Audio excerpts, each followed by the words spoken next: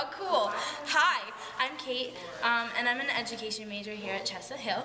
And since I'm a junior, I'm currently in practicum, which means that I get to go into a classroom in the area and teach and observe and learn, and it's a really wonderful experience. And now that I'm in the 5-year program as well, so my first practicum was in a general education classroom in 1st grade, and now my second practicum is in an autistic support class.